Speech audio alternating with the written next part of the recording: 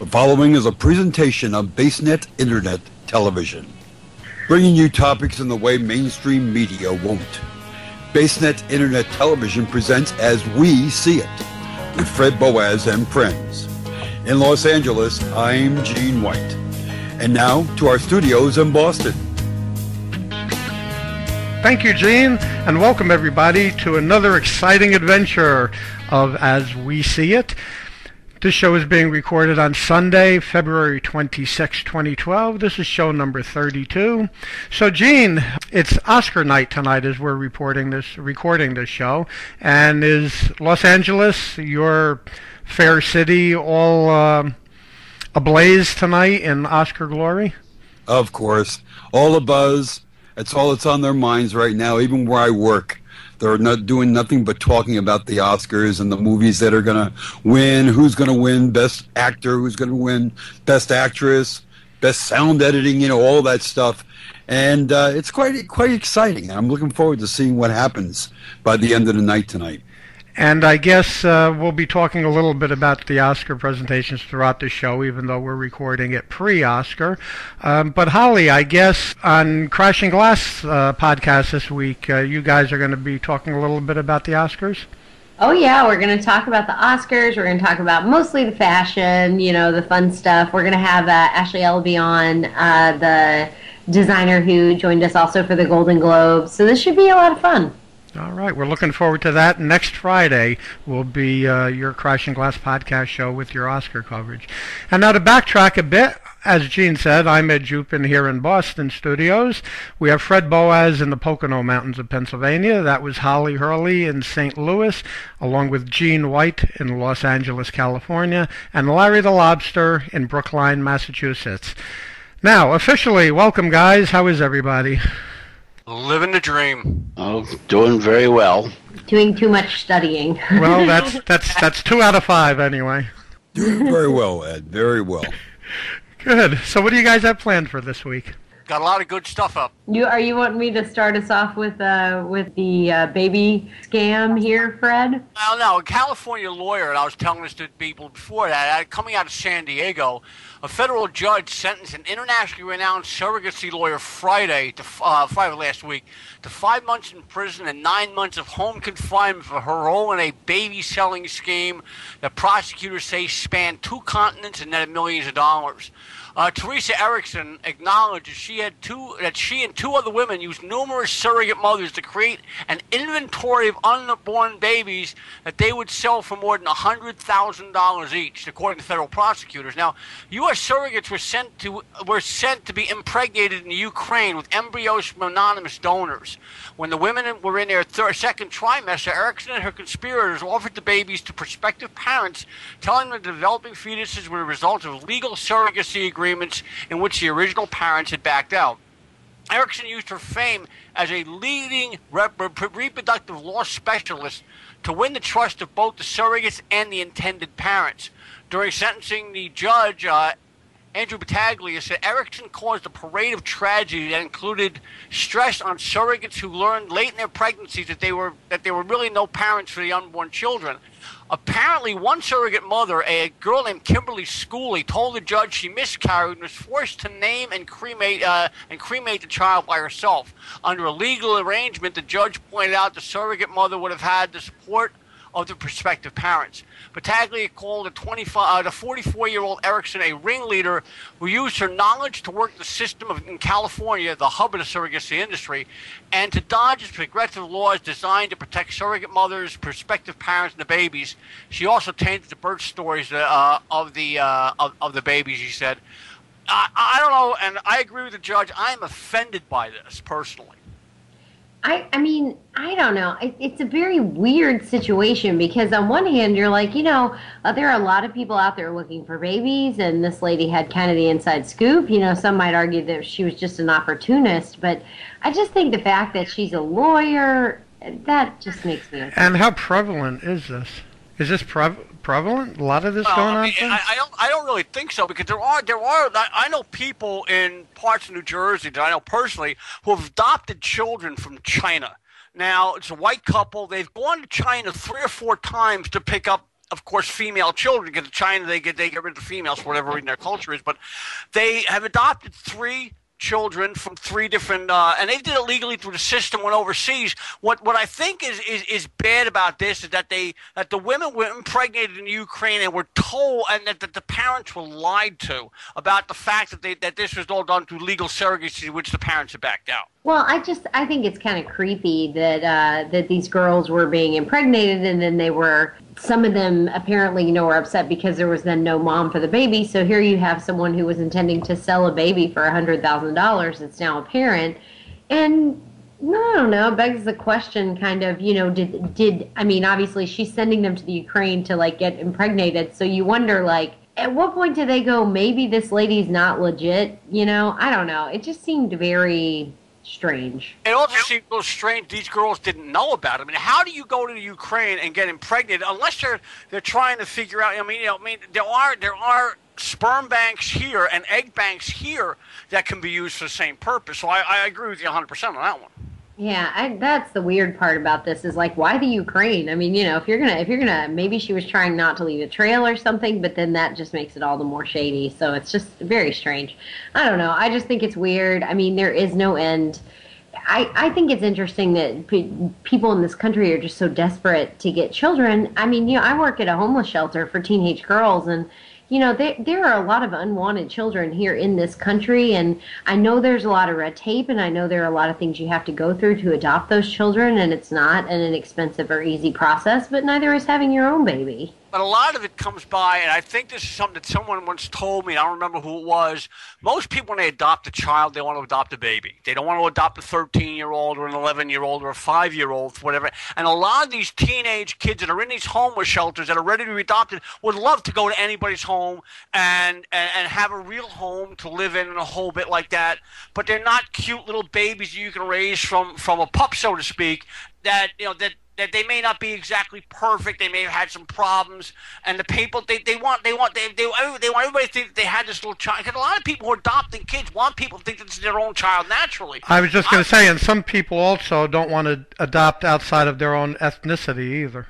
Right, and that's part of the problem. You get a 13-year-old out of a homeless shelter, and there's nothing wrong with that. The parents, for whatever reason, and that kid would probably appreciate the home that they're getting. Some do, some don't.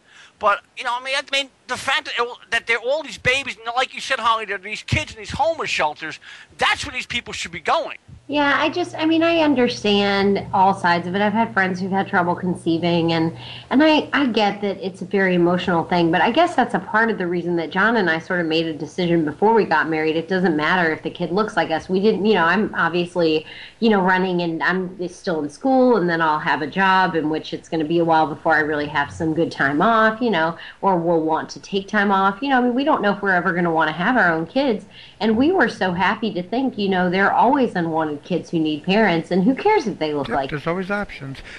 It's just like what you guys talked about on last week's or this past week's Crash and Glass podcast called Pet Chicks, PET Chicks. Your guest was talking about, obviously being against puppy mills and puppy farms and that type of thing, because there's, just so many no-kill animal shelters and animal shelters in general that are just loaded with these pets, and especially these no-kill shelters who just hold on to these animals forever if they don't get adopted. There's plenty of pets, animals looking for homes. Same thing with humans. There's plenty of these, even like Fred said, teenage kids that need a home. I have a friend of mine who adopted a pet from a shelter, and the dog is just all over this guy because she realizes that she had. Now, a lot of these kids, that are in these shelters, a lot of them, not all of them, a lot of them are troubled kids, but if they have a structured home life, many of these kids turn around. And it's a shame that all these kids are out there, they wind up being products of the system, and many of them wind up having problems later on, where if they'd had the structured home life, even as late as their teens, they would have turned around and not been part of the problem, not become a problem later on. I think that's true, but I do understand that some people do want to raise a child from a baby, but there are also a lot of unwanted babies out there, and the process is not easy, and I've heard, that it's a very difficult thing to do, and sometimes people sort of go around the system, but I just feel there are always alternatives, and I just think it's unfortunate that this sort of went down this way, because I think this lady probably had the best interest. She probably met both mothers who had children they didn't know what to do with, and met families who desperately wanted a baby and thought, hey, I could fix that. But the way it went down was just totally illegal and sketchy and involved another country for some odd reason. So anyway, any opinions, Gene? I'm just sitting here thinking about, there are those parents that really want to take babies or even children into their households to bring them up. I got a friend out here in California. They have 4 or 5 Down syndrome children, but they chose to do that because they want to give those children a chance too. And they're raised well. They're raised with all the values and everything like that. And if there are people out there that are like that, I mean, it doesn't matter how old they are, they're going to take that child in there and raise them. And what this lady does, it was really despicable, because there are people that want babies, and then she's saying, oh, there's no parents or whatever for that baby or whatever. And it's really a sticky situation all the way around when you think about it. A part of the issue is, and a lot, and I'm not saying all, again, we have to put a disclaimer, we're not talking about all of them, but a lot of the people that are adopting overseas or adopting, and some of them that are adopting through the illegal baby mill, for lack of a better word, are people that cannot qualify for adoptions within this country through the legal adoption system. But they're also paying ridiculous amounts for that, just from documentaries that I've seen about that. Baby. I mean, huge amounts of money for these babies, yeah. But what's a child worth to have in your house? It comes down to how much is it worth for you to have a child. I don't know. It's a lot of money. Oh, yeah. Well, this was a big difference this week, because we actually we let out with that story, which I thought was really interesting. But I do want to make sure that we visit Larry for a second and talk about maybe some lobster tales this week. I know he's got some interesting ones. How's that sound, Larry? Sounds good. What do you got for us? Number 1 is you are about 1 centimeter taller in the morning than in the evening. Number 2, the opposite sides of a dice cube always adds up to 7. Number 3, whispering is more wearing than a normal speaking tone. Number 4, in 1977, a 13-year-old boy had a tooth growing out of his left foot. Me, pick me. Go. Number 2, I'd like to know, I guess the question is, do we have any gamblers on our panel? They might know about number 2. And number 3, Gene, do you have anything to say about number 3 with being a radio person for so long? So number 2, do we have any gamblers that could verify the dice thing? It happens to be true. The sides of dice do equal 7. Somehow I knew Fred was a gambler. No, not that I was dice equals 7. That's just something I found interesting with this dice. Cool. And Gene, what do you think about the whispering voice as opposed to our normal tone of voice? I'll get to that one in a minute, but the first one, I think I figured out why we're an centimeter taller than we are when we're standing up or whatever. Oh, please do, because the rest of us can't figure it out. Because when you're laying down, your body spreads out. There you go. And so it's a little more taller or whatever. Because but when you stand up, because it's relaxed, Stephen, your muscles are relaxed. Exactly. And then when you're standing up, you have the weight your weight's all the way down, Yeah, Holly might know something about this as a fitness trainer. Well, yeah, no, that Gene's right. A lot of it has to do with gravity, actually, and just the direction. If you think about it, gravity's pulling straight down on your head, and it's compressing all of your bones and your joints. It also, when your body's heavier, it actually increases that pressure more, which makes perfect sense. But yeah, so no, Gene's guy right. At 6 foot in the morning, he's 2'3" in the afternoon. Hey, don't talk about Craig that way.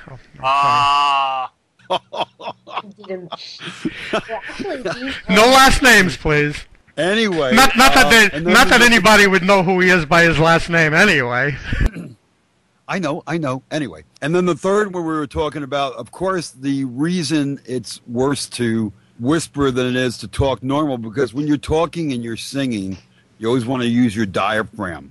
When you're whispering, there's no way you're going to be able to do your diaphragm. It's going to go through your throat instead. and so that's why it's not as good to whisper. Well, and technically, Gene, it actually has to do. I know you guys know this as well, but for those who don't, as a vocalist, you learn a lot about the science behind this. And I actually had a vocal injury, Gene, because I was speaking, like you were talking about, not fully supported.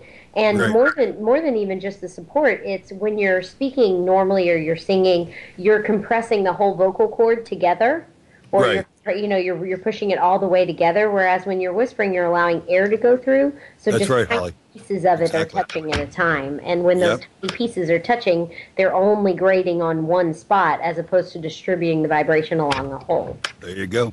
Exactly. Now that we verified 3 out of Wow, 4, yeah, those are some interesting little known facts this week. So what's number 4? a tooth out of the kid's left foot, I don't know about that one. Guys, there are if you Google this, everybody agrees it happened in 1977. There are hundreds of websites that mention it offhand. But what makes me curious about it is none of them are ones I would consider there's like an EMT site that says it, but none of the major No reputable sites. right, like no place where I would actually fact check something. But it seems Right. to be a well-known fact. Like everyone agrees that it happened in 77. Everyone agrees A the kid well-known was fact or a Well, well-known- yeah, everybody agrees that Roswell happened also in 1947 or something, but yet you can't verify it. Mm-hmm. Yeah, That's so true. I think it'd be interesting to see a photo. Interesting and also probably a little gross. There you go, Larry. Try to find a photo. And it's got a- Well, I'll look and I'll take a look and see if I can find one, but there's no guarantee. you must have That's a health definitely- dentist. That's definitely something that belongs in Ripley's, believe it or not. Yes, That's it for sure. does. Yes, it does. So back to real news. What do you guys have as number 2 on your real news agenda? A lot of women in this day and age, and my wife is one, don't normally, as a rule, take their husband's last name as their own when they get married. And I know my sister, who was a professional, Does that seem to be the norm these days? That they don't take it? It basically is that in the according to an article here, it says not taking the husband's last name, you may be judged harshly. According to the article, attitudes regarding whether women should take their husband's last name at marriage are becoming more conservative, at least among Midwesterners. Now, apparently, during the time in the 70s, 80s, and 90s, it was a kind of a 50-50. It seems to be going back more the other way. I don't see any problem with it. I mean, a woman or a man, there's no law saying that a woman has to change her last name. As a matter of fact, I know a guy in New Jersey who, when he and his wife got married before they got divorced, he took her last name. So women take their husband's last name or don't for different reasons. My wife didn't want that because my stepson has her maiden name. She also did it to honor her father because she wanted to. And I don't have a problem with it. She uses both. She uses neither. It doesn't matter. A lot of professional women continue their last name, their maiden name, after they get licenses in the business world. I know my sister did that because they're known before they get married in the business world. So, And as do people in our industry. Holly, for the most part, does it, at least in her media career. Jill Hindley does it in her media career. Yeah, actually for me it was really similar to one of the things that Fred mentioned, my equity card's in my maiden name. And so There you go. it's made it very difficult to switch over because, my union name, how it is in equity, it's like impossible to Sure, that's how switch you're over. credited, right? You don't want to Yeah, change exactly. that. So it's really hard. But also, I think, though, Fred, you'd be boggled at the other things. I mean, there are a lot of, I took a gender differences in negotiation course, and even just the things that are on a resume are judged very differently, sometimes more harsh towards the women, sometimes more harsh towards the men. But it's interesting because things like this reflect poorly, as you said, on certain women, but something like missing a year of work, employers will actually give women the benefit of the doubt that they took time off to have a baby, strangely enough. But if you have a break in your resume, they're going to want to know why. Like they're going to actually think maybe you're not serious, or maybe you're unemployed, or maybe you don't have drive. So it's interesting because something like this is just another example of how we're sort of all not on the same page yet. the question I have is, what does it matter? I mean, whether you call yourself Holly Hurley, Holly Feather, Holly Hurley Feather, what's the difference? You're still the same person.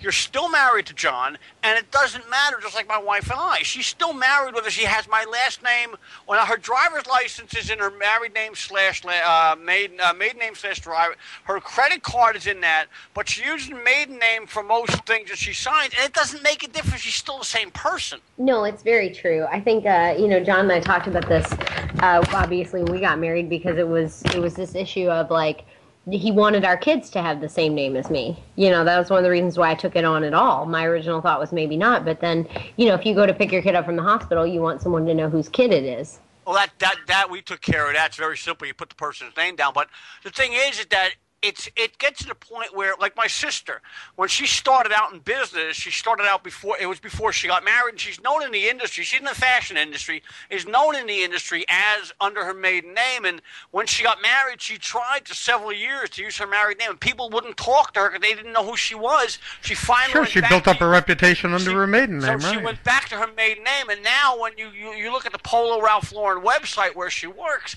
it's under her maiden name. And yet her kids have her husband's name, and everybody understands that. It seems that more professional people understand it, and a lot of not unprofessional, but right.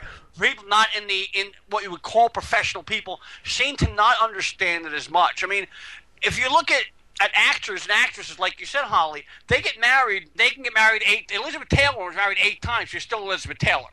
She never changed her name to whatever her husband's name was, and yes, some actresses do. Well, it's true, and you actually mentioned something interesting, and this is going to sound slanderous since I'm in the Midwest currently, but one of the things that the case studied was there is a big difference in this perception between the Northeast and the Midwest, and it's a lot stronger in the Midwest. And I think a big part of that is most women, I know for me, most of the women I knew who were living in New York were very career-driven, and it was about the professional for them, and that was a big deal for them. Whereas here, even though I know a lot, obviously, being in business school, of career-driven women, it's a little, and I mean, in business school, it's very de rigueur. Everybody either does or doesn't, nobody cares. But among people who are not in business school, it is sort of a thing that people look twice about, or they'll make jokes about. Whereas on the East Coast, you never would do, in New York and Boston, you would never do that. You just assume there was a good reason why the woman does it the way she does. And the thing is, a lot of the people in that school are not going to be remaining in the Midwest. A lot of them will be going to Los Angeles, and maybe some of them will, but Los Angeles, San Francisco, New York, Boston, whatever you want. I mean, so they're there for the education and leaving, so it really doesn't matter. And Gene, well, just to go around the table, Larry has never been married. I was. My ex-wife took my name. Gene, your wife is not a career person in like media or something. So No. That being said, what did she do? She took your name? Yeah, she took my name. Yeah. She toyed with either keeping the, her maiden name and putting them together, but kind of worked out. She just left it, my Took last your name. Yeah. Because her maiden name was Wiemeyer. It's like a German name, and then of course my last name being White. A lot easier. Well, a lot easier for people to spell. But what's funny is when she looked at her initials after we got married, they didn't change because it was SMW. Still a W, right? There you go. When she was Wiemeyer, now it's SMW with White, so it never changed. Pretty cool. So even just amongst ourselves, there's kind of like a 50-50 split here. Yeah. Yeah. That's pretty cool. Yeah. All right, well, I guess we'll keep going here. Maybe we'll go into some territory that'll be interesting to Ed and talk about some more phone stuff. Tech news of the week.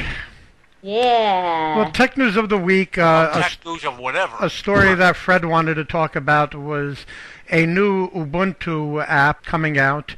Ubuntu has been for the past 5 to 10 years the #1 Linux distribution. Linux, you have literally hundreds of different variations, all on a few basic kernels, which is the heart of the system, but then people could vary that kernel to make what they call distributions, and anybody could actually do that.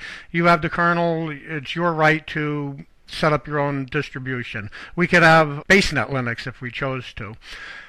That being said, Ubuntu has been the #1 distro for at least 5 to 10 years, probably closer to 10 years.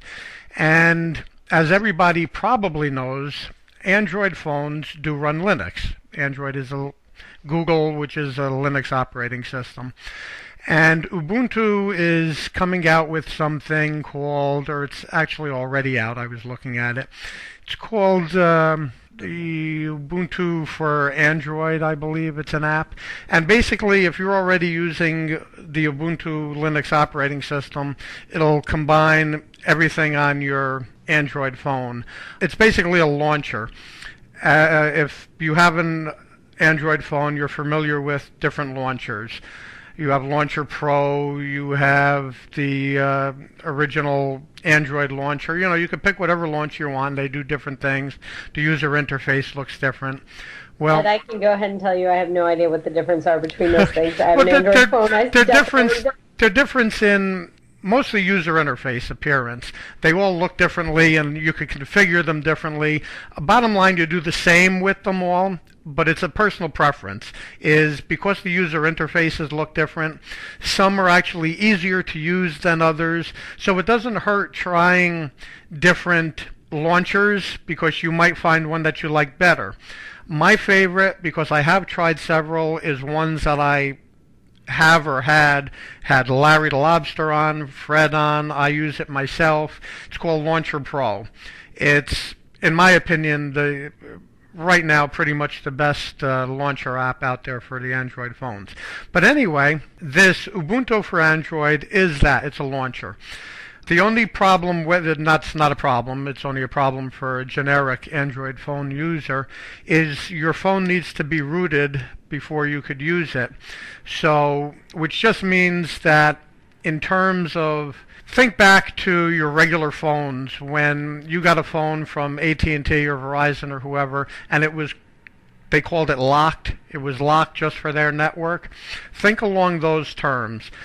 You have to basically unlock. Yeah, Android phones are locked in the sense of which you can't get into the real nuts and bolts of the Linux operating system unless you what they call root it, which is unlocking it. Once you root it, you could then do anything you want to the phone. It's not illegal to do because again it's Linux and it's open, it's an open operating system. You could do whatever you want to your Android phone, unlike iPhone, which yes, you could root iPhones as well, but then if you have a problem with that iPhone, there's no such thing as Apple giving you any kind of service or warranty coverage on it. Apple will void the warranty on the phone if you jailbreak it or do anything like that. Right, yeah, it's called jailbreak, thank you. So with Android, where you root the phone, for this Ubuntu to be used, you have to root your phone and then you could put it on. I'm probably going to do it on my phone this week because I haven't yet rooted my phone, I just haven't needed to. But I probably will this week, and then I'll put the Ubuntu launcher on it because I do use Ubuntu operating system as one of my operating systems. I use both Windows 7 and Ubuntu. So since I already use it, I might as well have it on my phone as well. And once I do have it on my phone as well, I could report back a little bit more. Also in that story that Fred was talking about, the story was primarily about RIM, which is the current owner of the BlackBerry operating system, who pretty much is on the table these days if somebody is on the market these days, if somebody wants to buy RIM. I don't imagine RIM is going to be the owner much longer. They're trying to find a new company. But in the meantime, they are going to be coming out with a new operating system. It's already at least a year late, basically called BlackBerry 10. The official name of the operating system, QNX, I believe, hence just call it BlackBerry 10. And it's should have been out almost a year ago, and now I guess it's slated for late 2012 that it's finally going to come out. The problem with this BlackBerry 10 is it's a complete redesign of the operating system. It's really their last gasp at trying to salvage BlackBerry. So this is not going to be an upgrade for your own No, BlackBerry. this isn't. You're going to need a BlackBerry phone or tablet. You're not even going to be able to upgrade your device, which is another problem. They were saying by now there was supposed to be at least one BlackBerry phone, smartphone available at least. at least for people to in the industry to test it and everything, to do beta tests and all. Hasn't even come out yet. Nobody even knows what a BlackBerry 10 phone is going to look like. They haven't seen anything. It's so far behind the time here. In my opinion, it's going to be too little too late. RIM is done. BlackBerry is done. BlackBerry could be salvaged if somebody else buys the company, but I don't think so. I think it's just a forgotten technology that's done. It's a shame because, as we've mentioned before on As We See It way back in earlier episodes, it's something that literally all of us have used at one time. And something that we've all liked at one time. When the original BlackBerry we came out with, I mean, we had some problems with some of the ones we've had in the past, but the original one, BlackBerries are great devices for what they are. If they would get away from that operating system, I mean, even like Google make Android BlackBerries. I mean, it's a great unit. Yeah. Well, so it's probably finished, but later this year we will see QNX, BlackBerry 10 with some new devices, and maybe it'll be that groundbreaking, that earth-shattering of a device and of an operating system that it actually could turn things around, and maybe RIM can stay in the business. And then finally in this... No, we can't use that.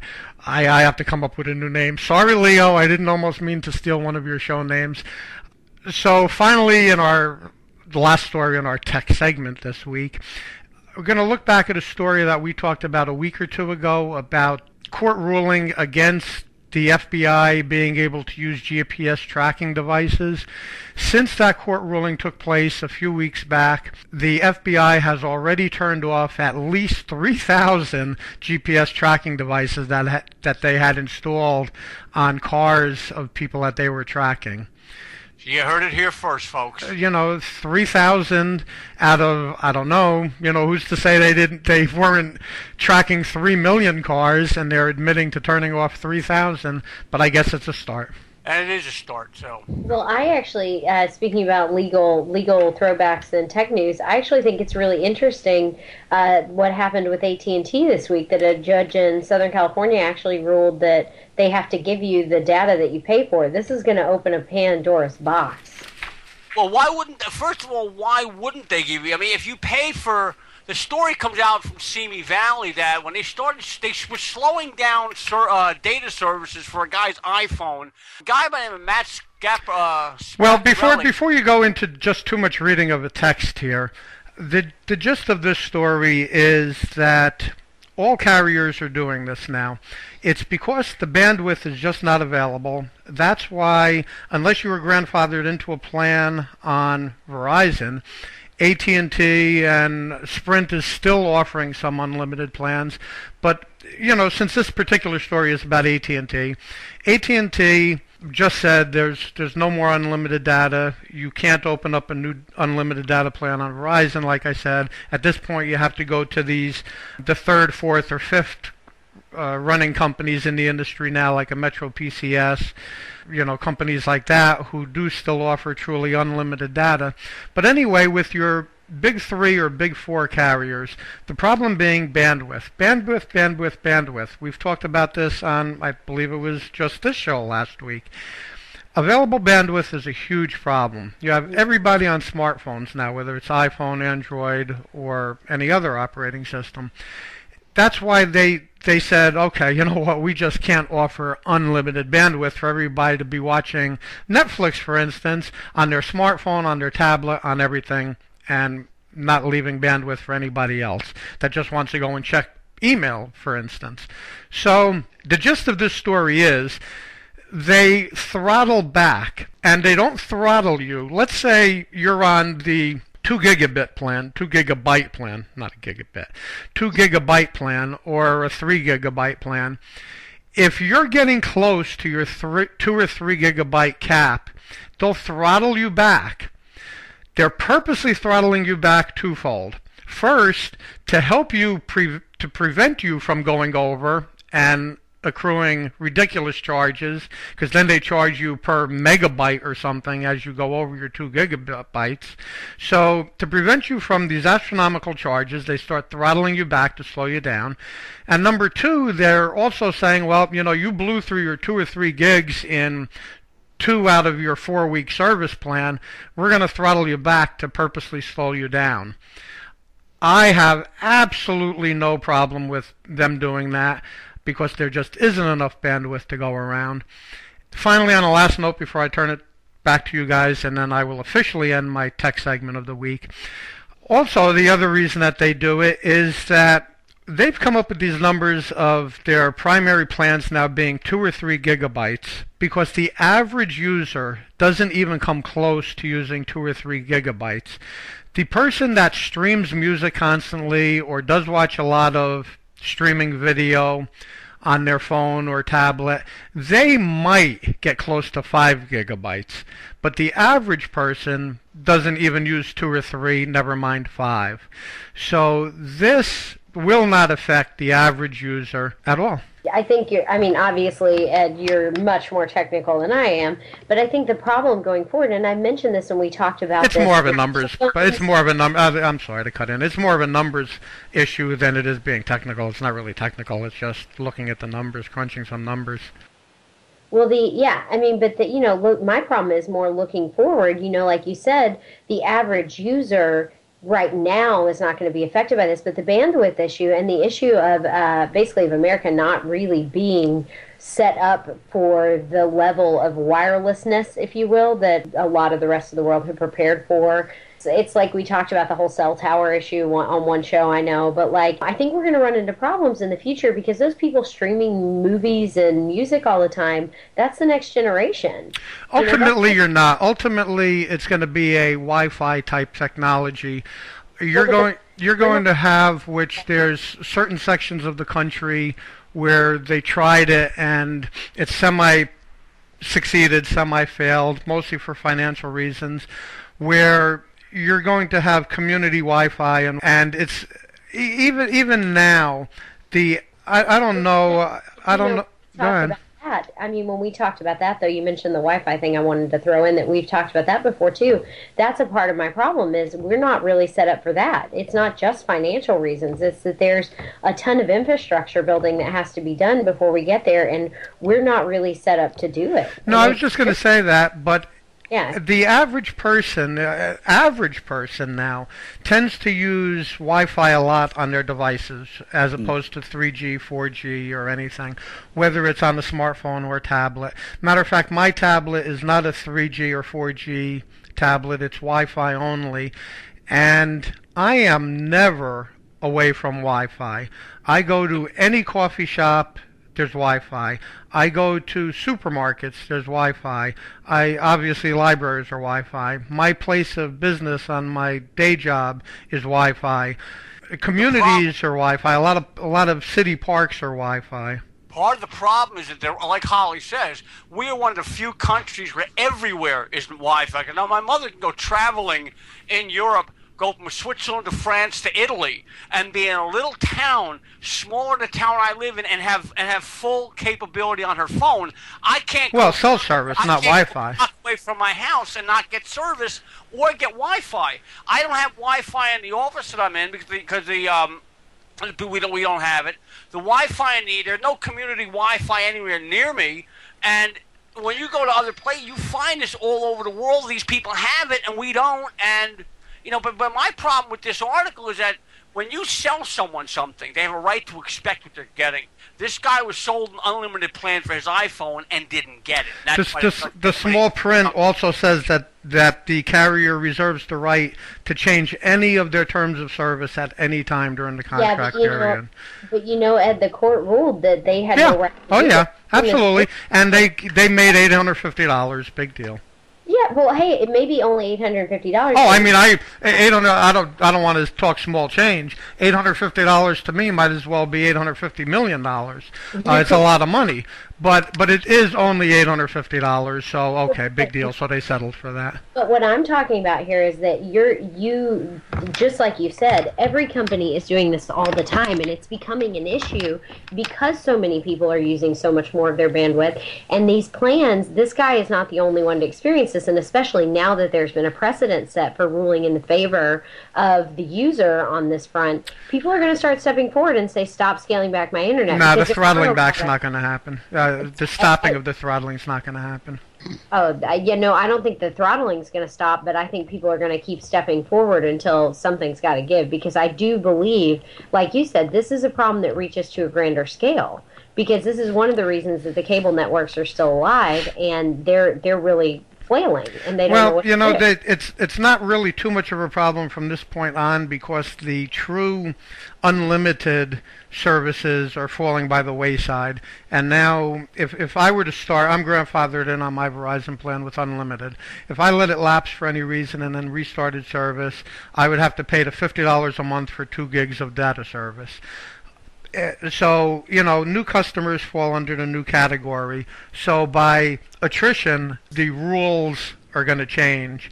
Ultimately, they're looking for more bandwidth. That's what I'm talking about. But aren't they the ones that create the bandwidth? No, that's government assigned. It's right to the FCC. And, there's always auctions going on for bandwidth. The FCC is reassigning bandwidth.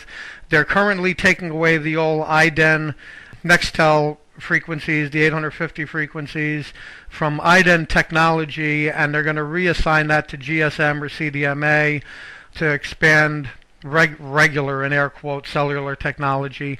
So there's constantly this game being played of reassigning bandwidth technologies to where it's needed.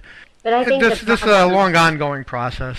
Yeah, but that's the problem I think, Ed, is that I think the technology, they're reassigning, they're doing all these other things to try to make it last a little longer, but ultimately it's a stopgap measure. Yeah, well, nobody will argue that this country just didn't set up cellular service properly in the first place. Yeah, that's true. true. I'd agree with that. Well, and also I think it extends to the problem we also are not set up with our wireless infrastructure properly, and that's going to bleed over, and that's why the problem is happening on both fronts. Basically, there's all of this needed communication, communication connection. I don't know what the word would be, but, people need to connect, and there's just not enough bandwidth out there under any front. There's not enough Wi-Fi out there. There's not enough There's not enough cell towers out there, and ultimately we are falling behind on both fronts, and that scares me. Whoever they is, just didn't see this coming. Keep in mind, I was on the cutting edge of cell phone technology. I'm not bragging; it just happened to be. Gene knows the person that I'm speaking about. I knew this fella in Pennsylvania who had a towing company. Me and Gene both worked for him, as a matter of fact. And when cell phones first came out, they were those old brick bag phones, the cell phone in a bag. That was in the early 90s, and he decided that would be a great service for his towing company. And that was my first foray into cell phones. I have had one ever since. I had his initially, and then around that same time I bought my first Motorola StarTAC handheld phone. So I was on the cutting edge of cell phone technology back in the early 90s. So we're talking only 20 years.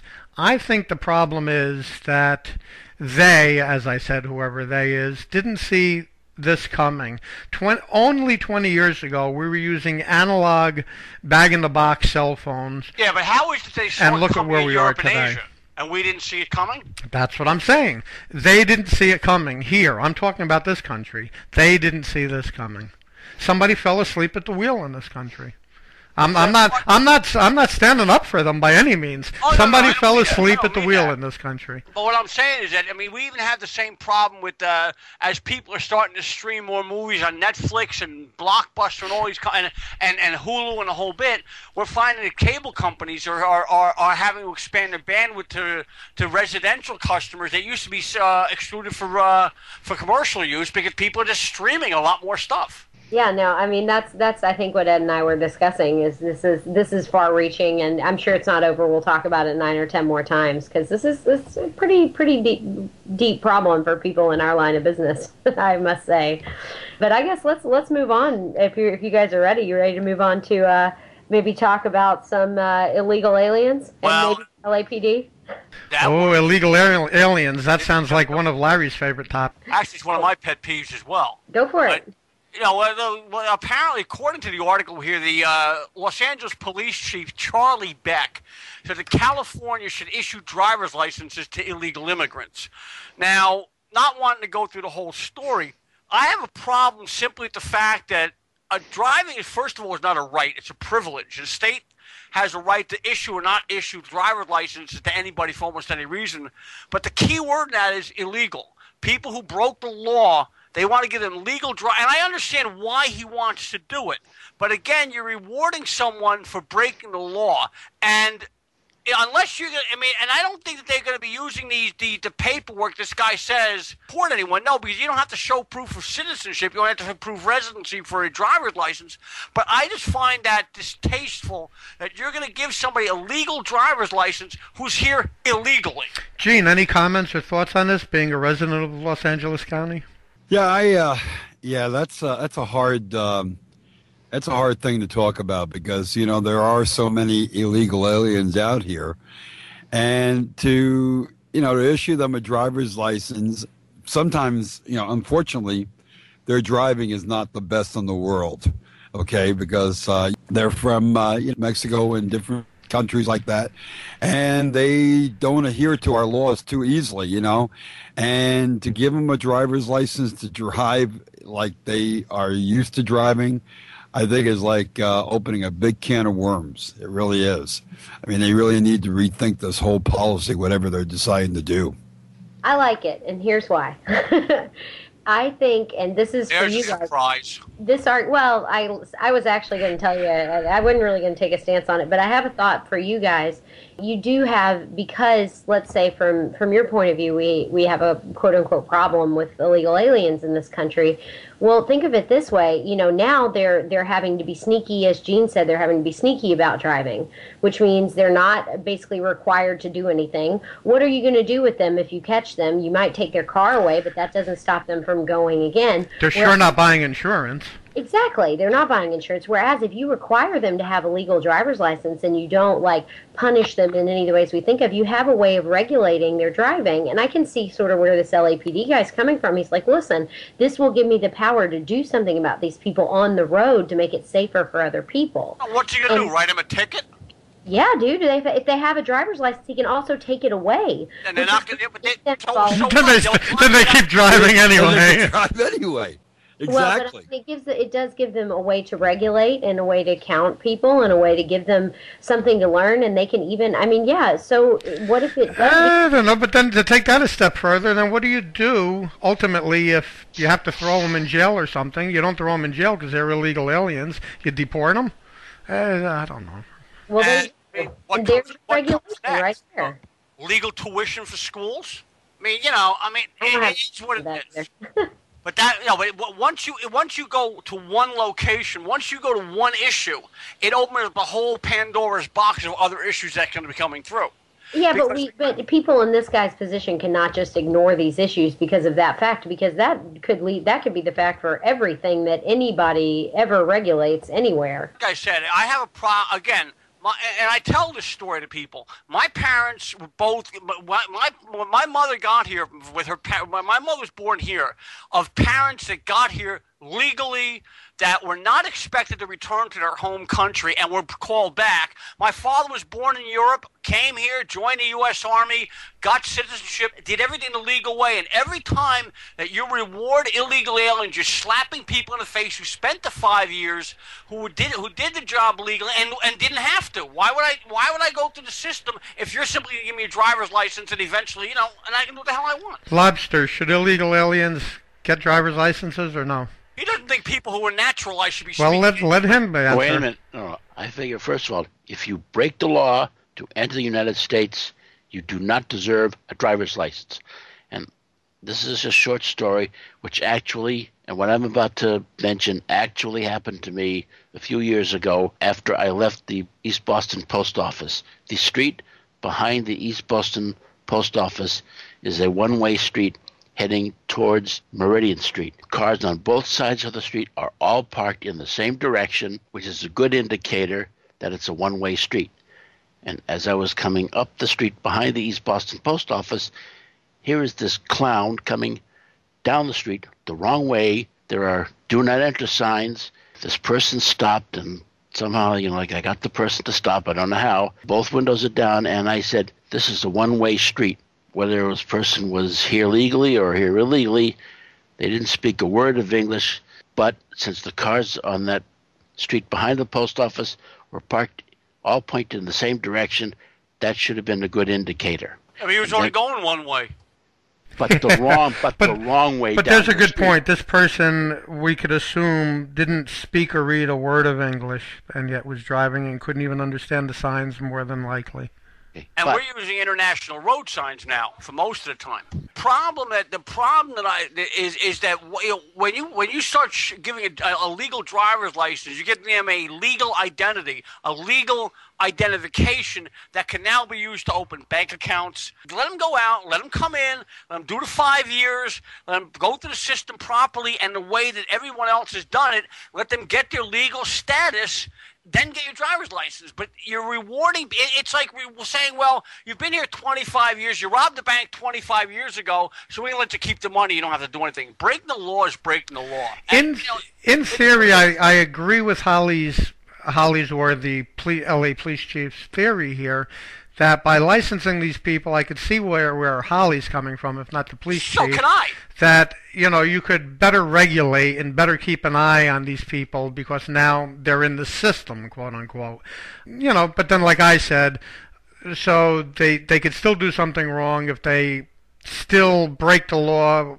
Well, what recourse do you have? Because they're still ultimately here illegally. You deport them then or something. I don't know. I don't know if there's a simple solution to this. I don't think they want to be in the system anyway.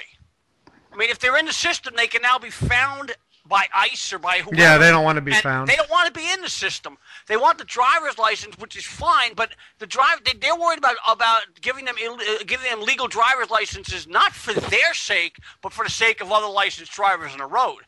If once you're in, most of the people, and I've met illegal aliens saying, I'm not going for that. Why am I going to put myself in a system that down the road is going to get me deported? Well, and like I said, I didn't say they would go for it, and I don't know that I agree or disagree with it, but I can see the side of it where. Yeah, and I agree with that theory. Yeah.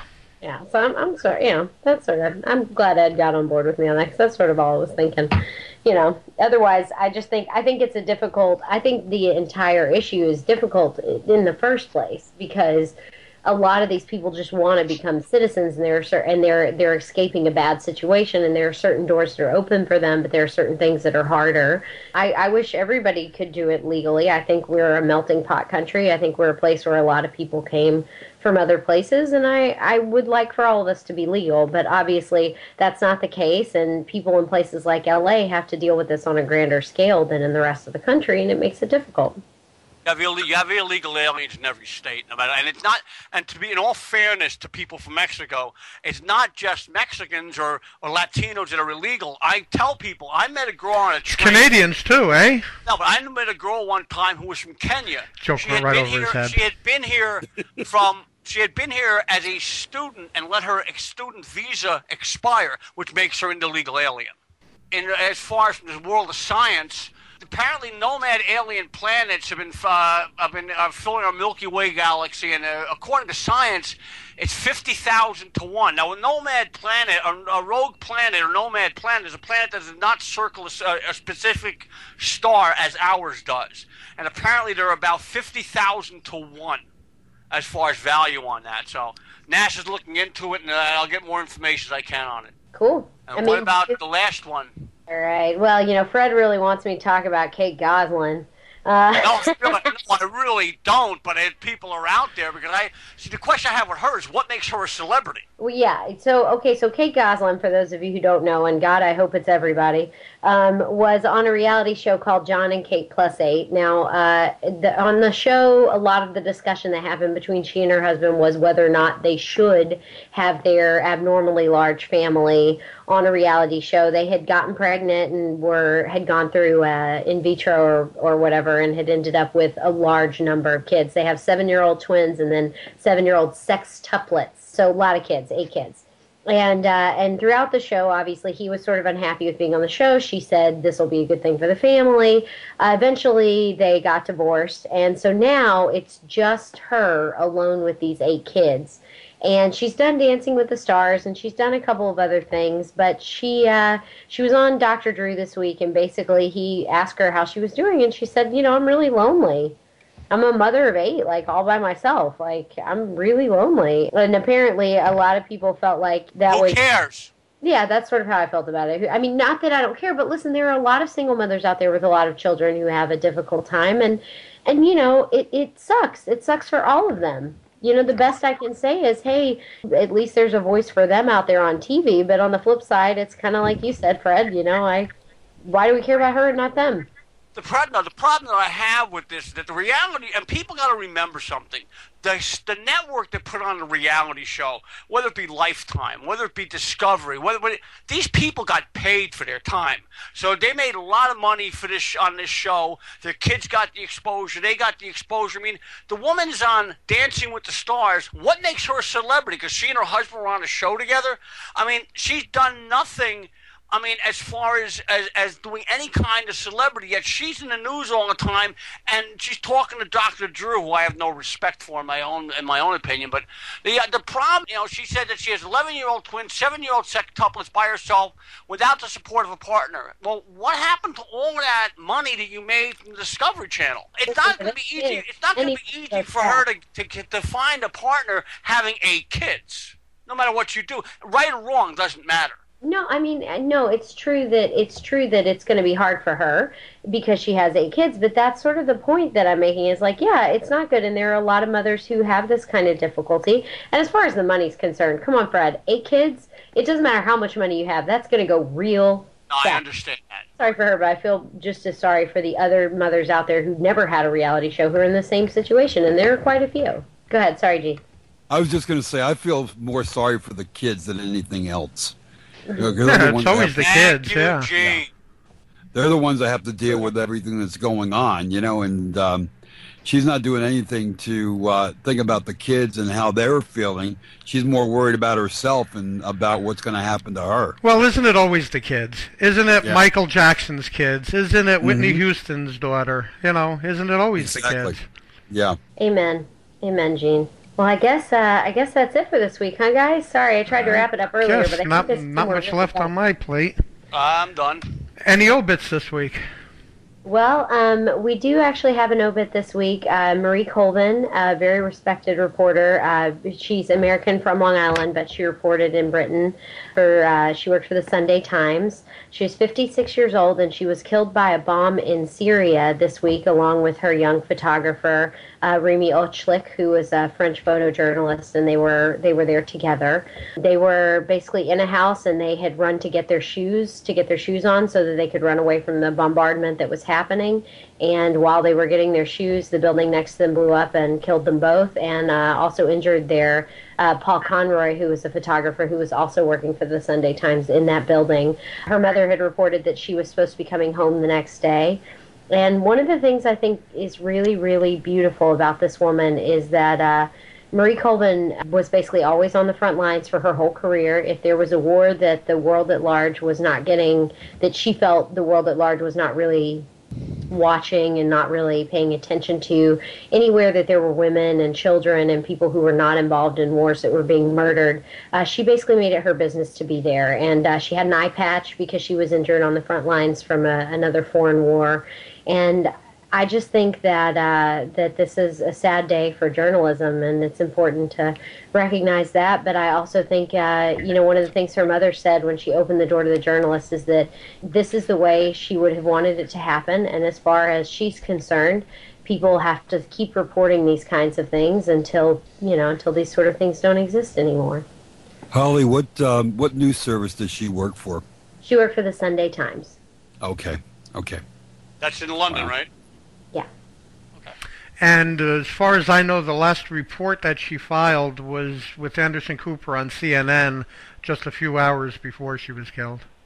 It was. She is on camera talking about a baby that she watched bleed to death because it had gotten shrapnel in the left side of its lung, and basically she said that its little belly just kept going up and down until it didn't anymore, and it was just fighting for its life. And the doctor took a look at it and said, "There's nothing I can do." That's sad. Yeah, so she died doing what she was passionate about, and I'm sure that her last prayer was more or less that there wouldn't be a need in the future, that these sort of things would not be happening in the world. So I hope she is at peace, or if not at peace, just inspiring another generation of journalists to go out there and expose what's going on in the world, because I think that's what she would have wanted. Amen to that. Wow. So with that, from Boston, Massachusetts, I'm Ed Jupin. And from Swiftwater, Pennsylvania, the Pocono Mountains, I'm Fred Boaz. From St. Louis, Missouri, I'm Holly Hurley. From Brookline, Massachusetts, I'm the Lobster. And from Los Angeles, California, I'm Gene White. Thanking you for joining us for another As We See It.